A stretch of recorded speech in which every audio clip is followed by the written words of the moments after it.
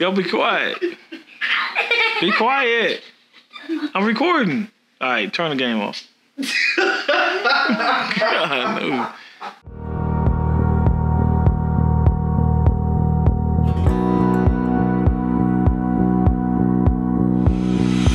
Hi, I'm Chester Beamer from Reason to Win, and I'm glad that you joined us today. I want to talk about how the past and the future can harm your now. The past, if it's good or bad, they are equally harmful to you if they use the wrong way. If they are bad, it can bring bitterness into your life. If it's good, it make you want to be complacent and just stay in that moment. Then you won't be prepared for what God has for you. And then the future, people stare at the future and don't and want this and have a vision and everything and don't take care of now. So if I have the future and I'm not ready for it, because God puts systems in place.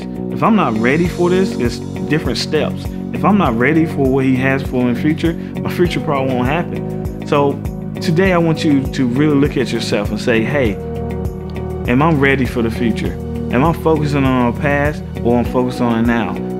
In Genesis, you notice that God put the future in his creations. The animals, the plants, they all had seeds in them for their future. Now, what I'm trying to say is that God put a seed in you, a vision, hopes, dreams, or talents, gifts. God put a seed in you, you have to take care of it. That means your future is now. It's not ahead of you, it's not behind you, it is now. Because the gifts and visions you have is already in you.